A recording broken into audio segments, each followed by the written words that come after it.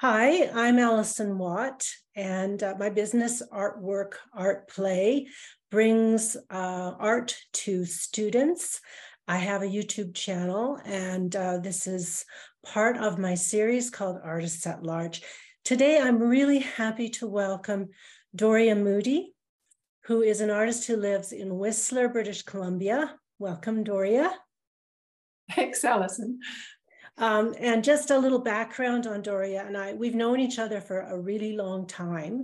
I actually rented the carriage house of her home in Vancouver when I was in my 20s. And she was a young mother, and then I became a young mother, and we kind of went our separate ways. And they were the world's best landlords. Carriage house makes it sound a little bit fancy. It was just a suite over the garage. Oh, it was so romantic. I've never, ever lived anywhere as romantic since. We are social media friends, though, and we've kind of watched each other over the years evolve our art practices. So I'm really happy to have Doria here today because there's a number of things I want to catch up on through that process. And I think that her story is really inspiring.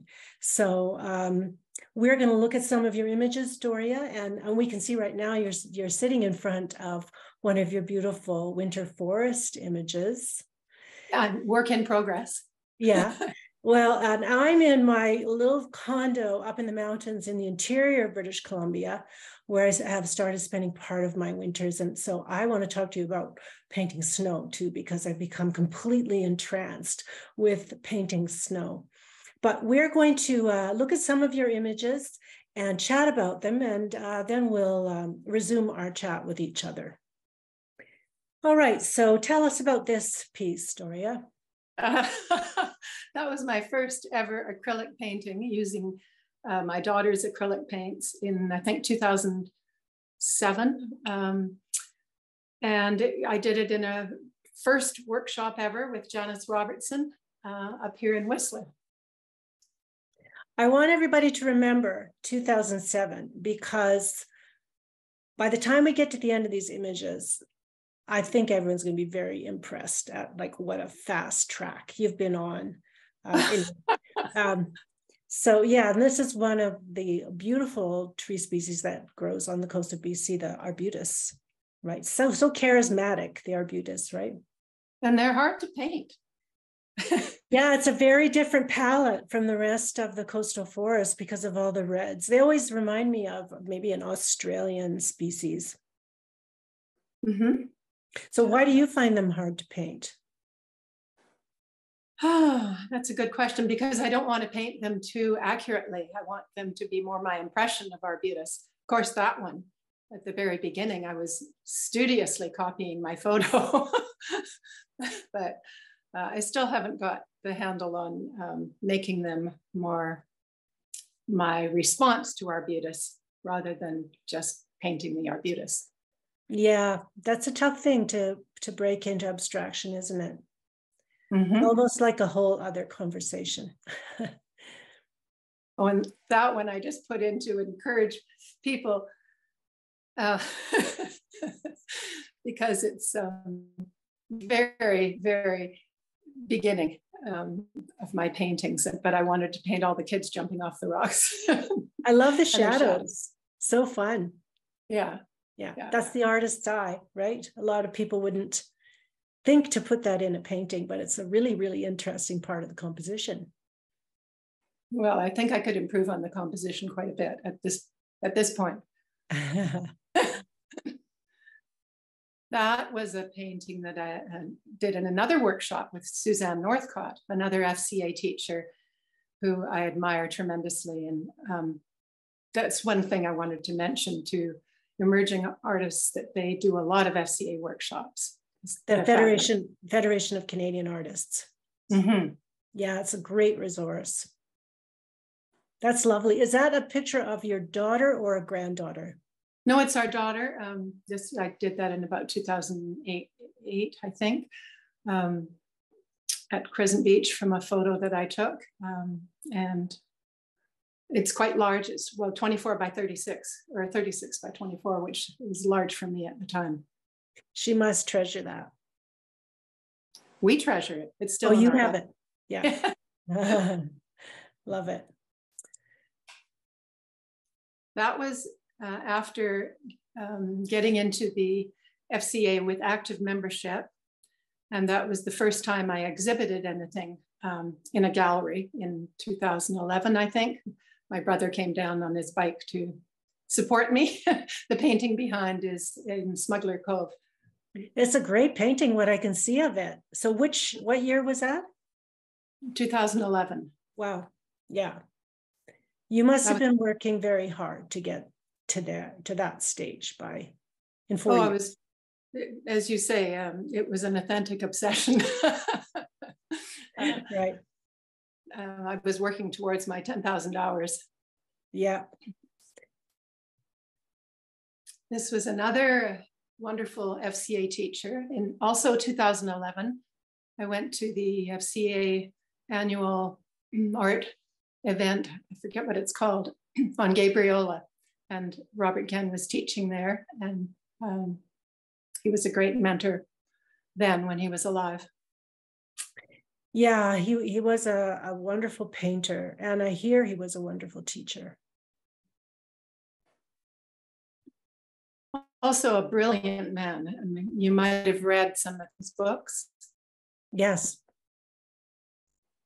So I have a group of artists that I'm very close with, and we all went on a trip with Robert Genn on the Columbia 3, which is you probably know it, Allison, right? I've worked on it. Yeah. In fact, one of my trips came in just 1 or 2 sessions after you, and they were still cleaning acrylic off the deck. No. Oh, we were so careful. Oh, dear. I know, but they're very, very, very careful about the boat, very particular. They were fine. They were good natured about it. They loved having the Robert Genn workshops on board. The Campbell family. Yeah, they're amazing. I've been back a couple of times to paint. And that was plein air experience, which is so invaluable. Yeah, it really is. Oh, these are value studies that I recommend really highly to beginning artists, to any artists. And if it'll work that way, then it'll probably work as a painting, unless your colors are way off. Yeah, that's exactly right. It's something that I repeat over and over again in my classes and my exercises and in my teaching, and until I think my students get tired of hearing it. But you're right. Yeah, I got tired of hearing it too, but I've come to realize how important it is. Yeah, well, you were very smart to study with instructors, because I think that creates a bit of a shortcut to some of these things. Like, I didn't understand value for a long time because I'm such a self-learner, which has its advantages, but really has, I think, some disadvantages too, because you can learn things much more quickly if you can just, transmit the knowledge from an experienced artist. And for some reason, value eluded me for a long time, but it's made a huge difference for me in my work. These are charming. Are these just little, like, small panels, or? Well, those are small wooden panels. Jim, my husband, made a whole bunch for me, and I used them for studies. I've got a Dairyland box stuffed with them, but that's just divided up into, each panel is divided into 4 sections. Those are 9 by 12 or something like that, or maybe 12 by 16 panels. Yeah. Because I do a lot of value studies in my teaching, I've actually come to really love working in monochrome. Mm-hmm. White. I think they make really beautiful paintings often, and I love doing them. Finding all of the subtle values between, the 2 endpoints of white, white, and black, black. It's a lot of fun. I love it. Yeah, me too. In about 2012, I started painting some of the kids on the mountain, and until until some of the teachers said, "You can't be here taking pictures of the children," which was too bad because I never put their faces in. But they were worried about them being identified. But on the other hand, once these started to be in mountain galleries, parents would walk by and say, "Hey, that's my kid," and they wanted to go and buy the painting. Right. So, it's such a wonderful subject because it's so bright, and the shapes are so well defined, and the negative shapes are so interesting. Mm-hmm. Yeah, they're really fun. They all tell little stories. That was an early bear painting, probably 24 by 30 or something. It was actually from a photo that Mireille Campbell gave me, the Campbell family. And it was a good exercise in trying to do water and all those drops and lots of glazes was the for me. Yeah, and here's all the values in here. Value study. That was another painting from 2012. Initially, the value study helped on that because initially I didn't have the area behind the trees dark enough. And so it kind of broke that all up, that dark area. Back in here. Yes. So it was too white. So you had too much light coming all the way through here, you mean? Mm-hmm. Yeah. It didn't really work for me. Do you ever photograph your work in progress and edit it into black and white? Do you find that? Yeah, I find that really helpful too. These must be your painting gals. Yes, this is these are my Woba sisters, Whistler Out of Bounds artists. When we were starting out, we all met at a workshop or something in 2009. And we're all from Whistler and we support each other tremendously. Each of them is successful in their art development at different galleries. And so it's wonderful. It's really wonderful and important to push each other along and support each other. I love it. Yeah, you're very lucky. That's wonderful. Well, here's some more of your winter paintings. That was, I think, my first show at Mountain Galleries in 2014, I think. And it was so exciting to be. Yeah, I mean, that's a really good gallery. To be in there is a great honor to be. Oh, yeah. I was so thrilled. I just went in one day and happened to meet the owner who was from Jasper. It was all serendipitous. And she said, "Sure, we'll give you a try." And it's nice because it's a local gallery for you too, right? So yeah, when my paintings are too big, I can actually walk them over. That's great. So this is probably one of your first bear heads then, hey? Yeah, so. It is, and it wasn't very big. We're going to see an evolution of those as we go through here. I love that painting on the ice. I think it went up to Jasper. Oh, which and then another. Let's go back to that one. This one here. Yeah, that must have been fun and challenging to do the ice. It was. Yeah, it's a bit like snow, right? Like different colors, and it can't be all flat. Right. You have to get out all your blues and do lots of glazing. Yeah. Very fun. And the colorful people. So another interest of mine since I ever started drawing is faces. And we were in London 10 years ago or 5 years ago.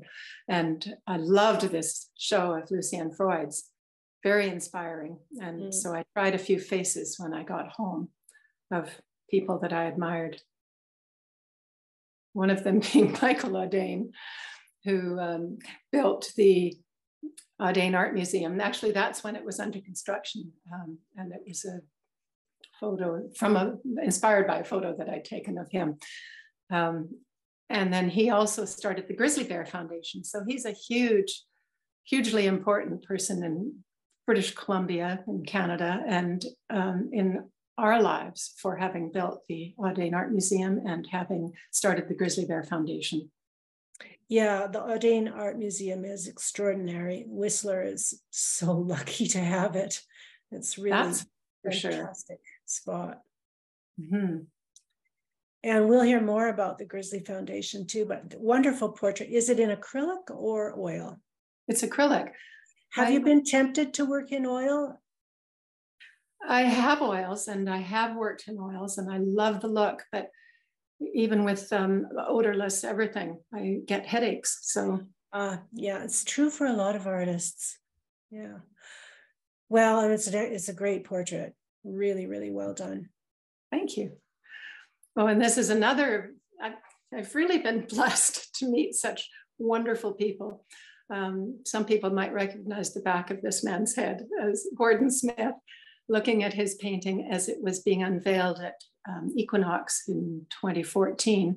Since it was going to London, to Canada House in Trafalgar Square, it was going to be a new painting at the entrance. And we went to this unveiling and I met Gordon, and he's the most charming man and so kind. He would not say that, but yeah, he was a grand old man of the painting scene. He taught and painted in BC he died in his 90s, right? No, he was 100. He was just about 101. Wow, I remember hearing interviews with him when he was in his 90s and painting every day. Mm-hmm. There he is. So he invited me to come and visit, and I showed him a small painting. And well, that actually isn't a bear, but I did show him a small bear as well. And he said, oh, well, you have to paint these large. He said, I'm going to get my helpers to stretch a canvas for you. And he gave me a 4x4 canvas and said, bring it back when you've got something to show, which I did. And we've kept that because it means so much to me, that first bear. It's up in our house. And he was very encouraging, and I've painted them large ever since, with a few exceptions. Yeah, I'd like to talk some more about that. Let's finish looking at the pictures of Gordon Smith. That was another time, bringing a few more in. For a year or two, I would see him maybe every 6 weeks or so. It was wonderful. Yeah, what a great friendship. So tell us about your attraction to painting the bears, your connection to that subject. Well, as I said, I've always loved faces, and I find the bear faces are intriguing. I think they're very intelligent. They have personalities, and it seems a fit. We went on a trip with Michael Audain and sat on a log and waited for bears to come by, because you're not allowed to just go wandering. And well, this bear was actually in the water, but some of the others, I think, might show bears walking by. They came quite close to us, and the guide would just kind of raise his head a little bit, and bear would carry on. There was a mom with 3 cubs that was very close, and she was more interested in going to the river and teaching her cubs to float down the river and catch salmon. They looked like they were tubing. It was amazing. Yeah, so this is in British Columbia's Great Bear Rainforest. Yes, yes. Where the big rivers come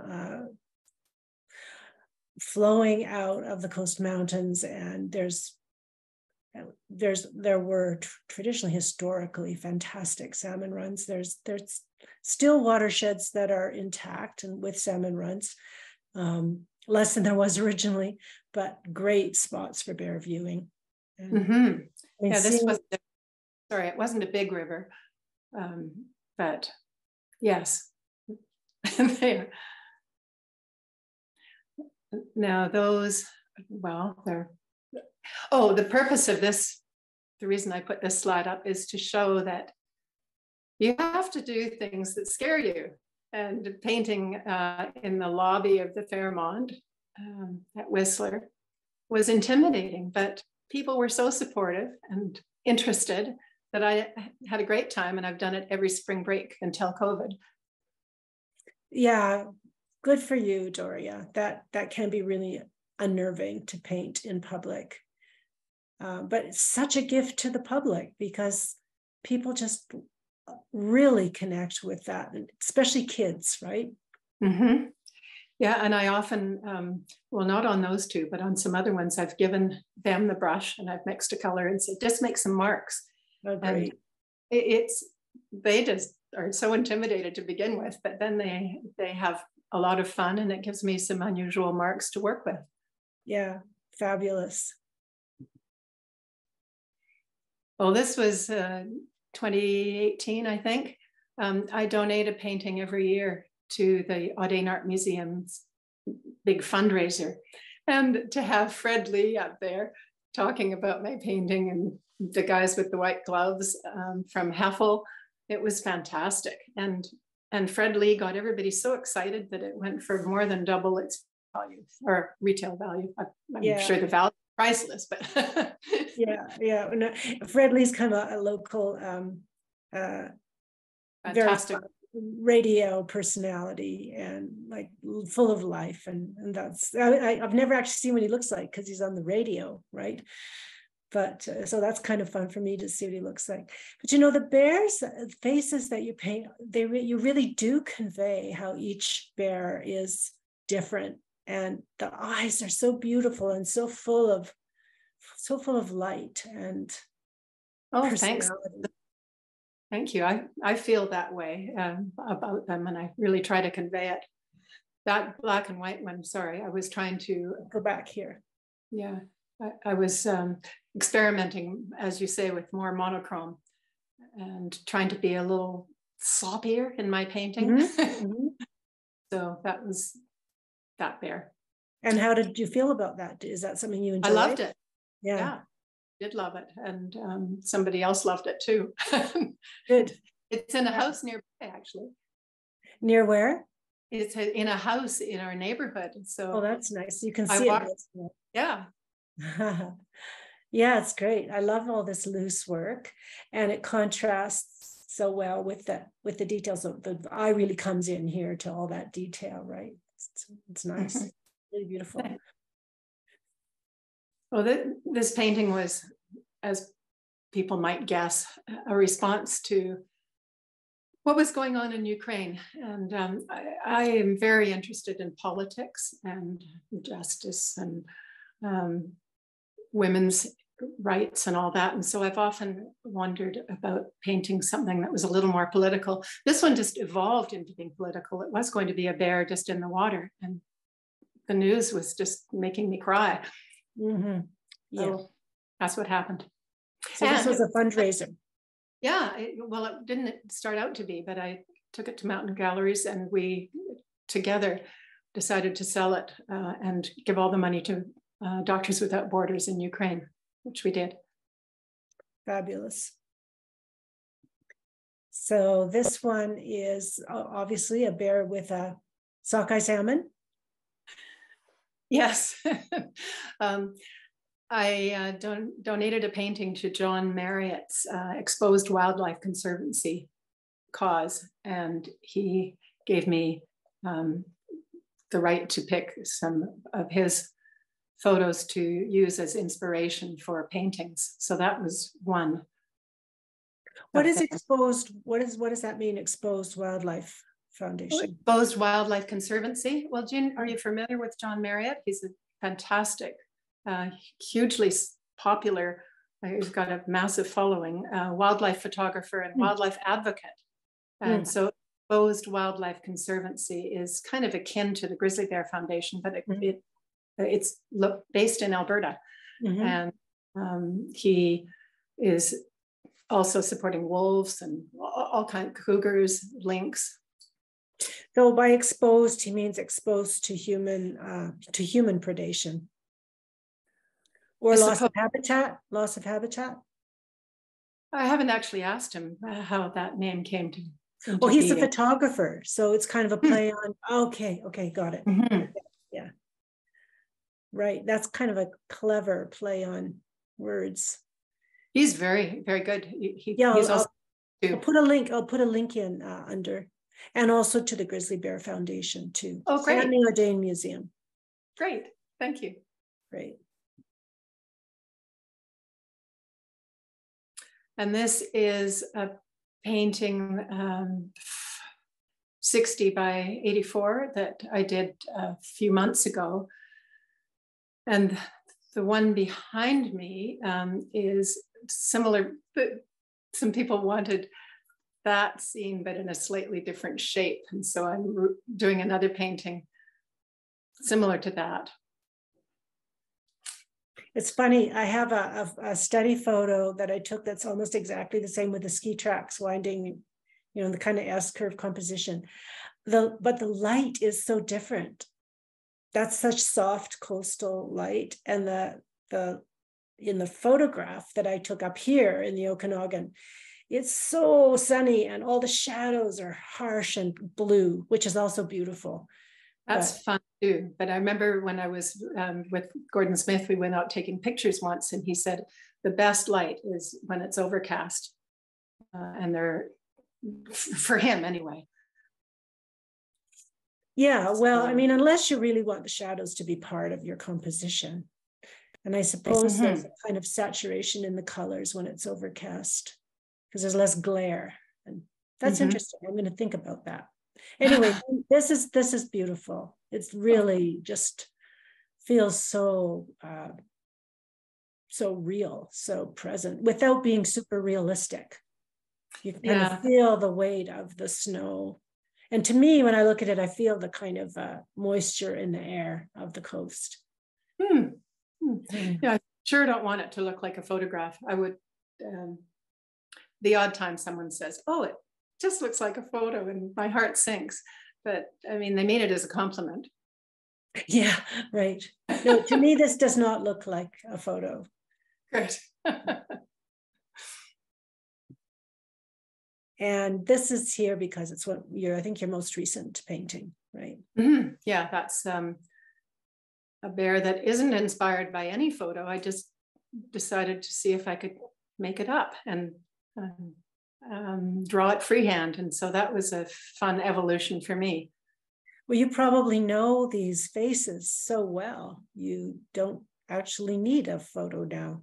Yeah, but it's sort of like Dumbo and the and whatever Dumbo had, a feather. Right. I often feel I need a photo to look at, because when you don't have anything to look at, it's hard. Yeah, you know, one of the things that I've sort of realized through my teaching is that people can remember more than we can. I think we can really remember more visually than we think we can.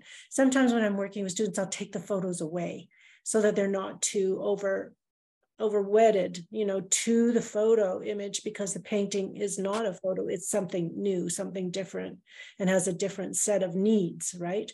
And so, and it's so interesting how much people still have in their minds. So it took a while for me to realize that and to trust it too. Did you read that John Carlson landscape book? Famous old book. No. From many years ago. And he talks about the importance of painting landscapes from memory. I'm going to write that down. John Carlson? Yeah. Yeah. And also what I love to do is to actually sketch on plein air, like you said, just spend some time in the environment so that you kind of absorb the light, the colors. And, you know, I usually do take photos as well, but I try not to work from them too much. Oh, good for you. I want to evolve to that. More drawing and color samples in my sketchbook, and less wedded to photography, as you say. Have you seen the E.J. Hughes sketches that he made in the field? Many years ago, yes. They're so elaborate. I actually like them almost better than some of his paintings. They're sketches, and some of them are quite big. And then just elaborate color swatches all through the painting with little notes in pencil to remind himself when he got back to the studio. Just wonderful. Okay, I'm going to stop the share and then we're going to have a little chat. Thanks, Doria. That was a great journey through the years and through your work. And I think everybody will probably agree that that's been a pretty fast evolution from beginner painting to really master painter. Well, no, I wouldn't say that, but continuing to work towards it. Yeah, well, that is true with being an artist. It is, you never arrive. There's always more to learn. And that's the wonderful thing about it, right? Mm-hmm. Mm-hmm. It's a great, and that's what I'm always telling my students, because many feel frustrated that they've perhaps come to painting too late, right? They've been busy with careers and children and families, and but I think that it's a great thing to take on later in life too, because it's endless, and you know, if you really concentrate, you can make really big strides. And I think you're a great example of how to do it right. You know, like get some instruction, but have a disciplined studio practice, have a group of friends that you can paint with that are really supportive. It's a great model. Okay, so I want to have I want to ask you some questions. I've got them written down here, even though I know them by heart. But and some of them we've already talked about. Like, it's quite clear what your path to becoming an artist was. And one of my questions is always, was there a person or an event that was really important in your, you know, your evolution as an artist? Well, clearly Robert Gann and Gordon Smith were very important, and Audain. What is Mr. Audain's first name? Michael Audain, right. Is there anything more that you would like to say about that? I would add my WOBA group, my group of friends, that is hugely important. I wouldn't have been anywhere nearly as dedicated or modestly successful without them. And another instructor that I've had a workshop with for 10 years and now, every year for 10 years, is Brian Adio, who's an Eastern artist who comes out now to Whistler once a year and does workshops for beginner, intermediate, and advanced in the month of September. How do you spell his last name? Atyo. He does his workshops at my friend Susie Cipola's up in Pemberton Meadows. Nice. If anybody's interested, it's through Susie. Okay, I will put that, I'll put him in the links too.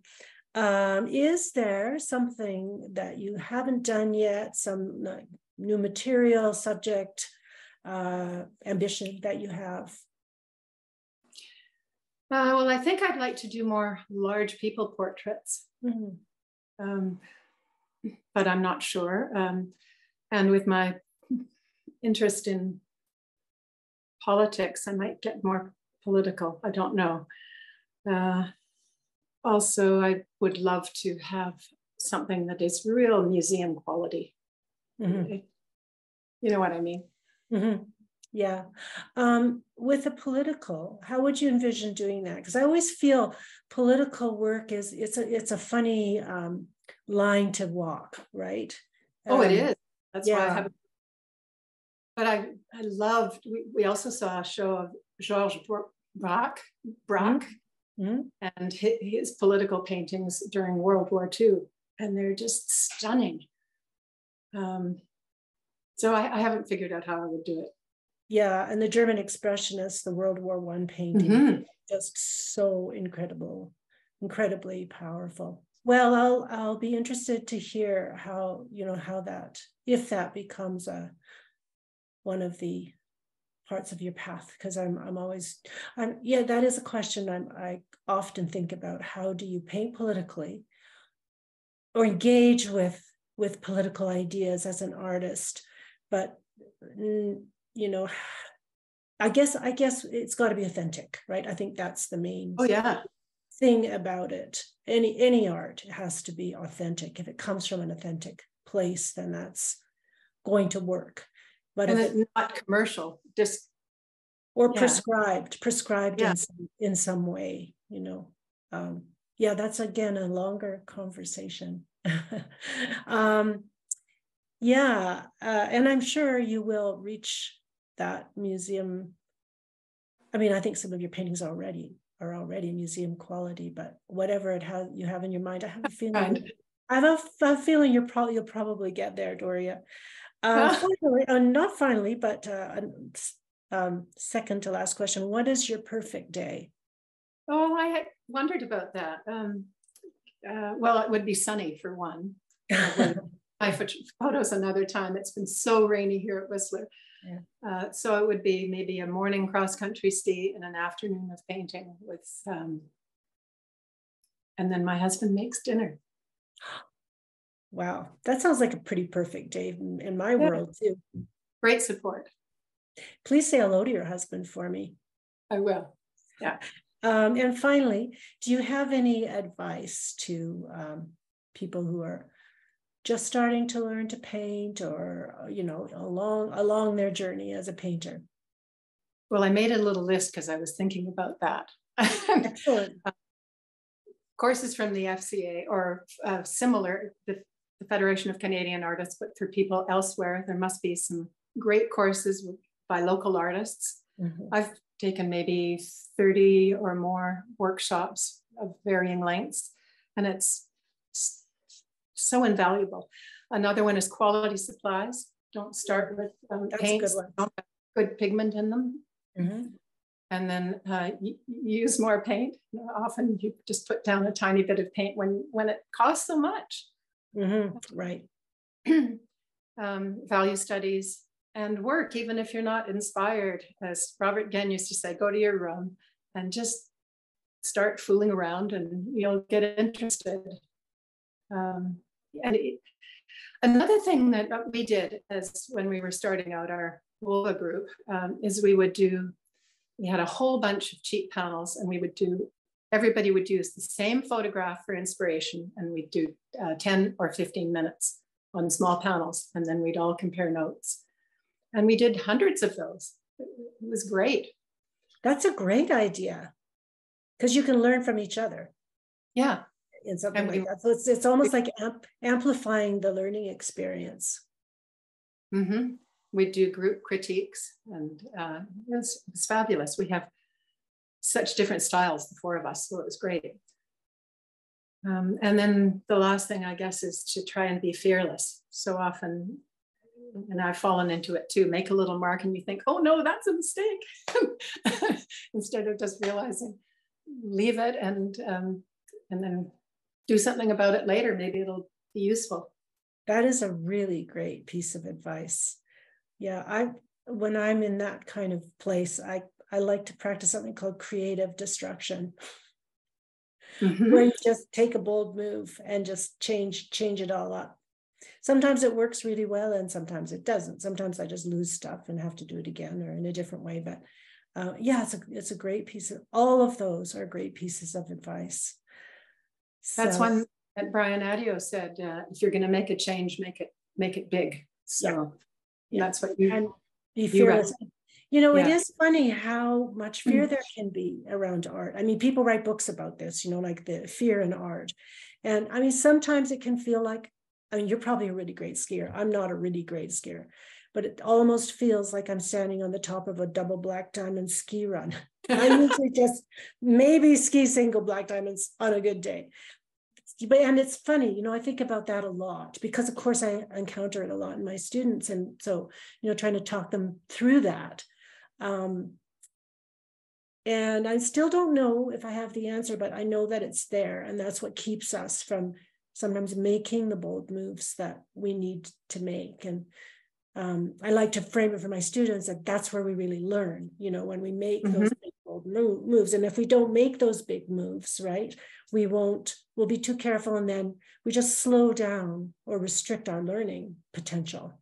So, well, it's a bit like skiing. If you never fall, then you're not pushing yourself, right? Yeah, exactly. I think I'm better at falling as a painter than a skier. Anyway, Doria, thank you so much for giving us your time today. And good luck. I loved it. Yeah, and maybe I'll see you the next time I'm in Whistler, and you can take me on a little tour through the Audain Museum. I will, absolutely. Okay. All right, take care, and have you continue painting. Bye-bye.